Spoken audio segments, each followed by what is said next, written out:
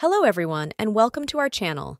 In today's video, we will show you how to easily delete all your emails at once on Gmail using your Android device. Let's start then. Open your Gmail application on your device and check if you are signed in.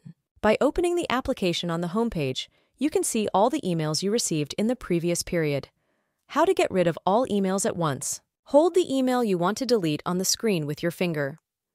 When you see the option to tick an email, it means that the email is ready to be sent to the archive or trash. Since we have ticked one email, all that remains is to tick the others. We will do it by clicking on the option where it says Select All. And all that remains is to click on the trash in the upper right corner of the screen. How to check if you have sent all emails to the trash.